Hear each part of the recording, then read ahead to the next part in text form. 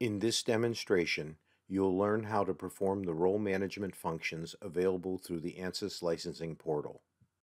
Role management permits administrative users to create additional user accounts and define their access levels.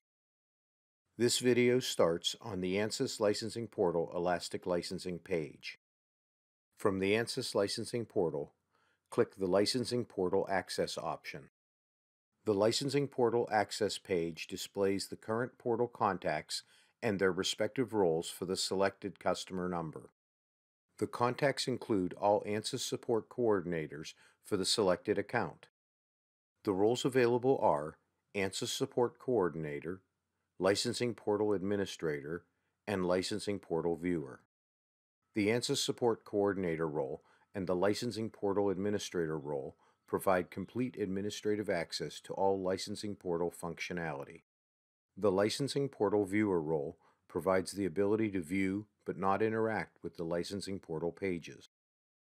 To add a new contact, click Add Contact. A new row is added to the contact list. Enter the email address of the contact. The contact must already have an active Ansys account. By default, the role is set to Viewer. Use the drop-down to change this to Administrator if desired. After entering the contact and role information, click Save to add the new contact to the customer number. Contact your Ansys Sales Account Manager to add an Ansys Support Coordinator. To remove a contact, click Remove and then click Save. An Ansys Support Coordinator may only be removed by the Ansys Sales Account Manager.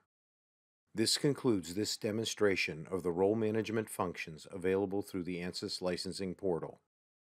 We recommend that you watch the other videos available in the Ansys licensing portal playlist on the Ansys How-To Videos YouTube channel.